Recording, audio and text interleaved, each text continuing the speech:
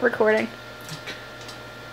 Hey everybody, Fabulous Mr. Fox here with another update for Roleplay Roulette, which I'm just going to read off this because I don't want to do multiple takes on this. It's time for us to start our big second season, and we're super excited to announce that some slight changes to our previous format have been made. We have decided to keep the Russian roulette theme, but we're doing away with the grading system.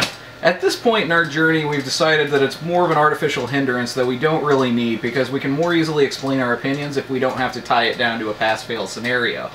Instead, we'll simply discuss the games in terms of what we like and don't like, and then decide as a group whether we recommend it. This also frees us from a blanket grade and allows us to discuss in game terms, or the game in terms of its target audience as well as overall marketability. It also prevents us from having to pass a game that is awful because it is well supported and looks pretty. Sometimes one element of a game can be so terrible that it makes the whole venture unplayable, and we realize that our previous system was so simplified that it can't express that. We're also trying to ensure that we don't have a repeat of last year in which we ran out of material and had months with no activity. We should have a regular monthly schedule by next season. Now, as some of you may have already known, we suffered some serious hardware problems in the form of a partition logic failure. The biggest problem is that it was the sole home of 2 fully filmed Roleplay Roulette episodes.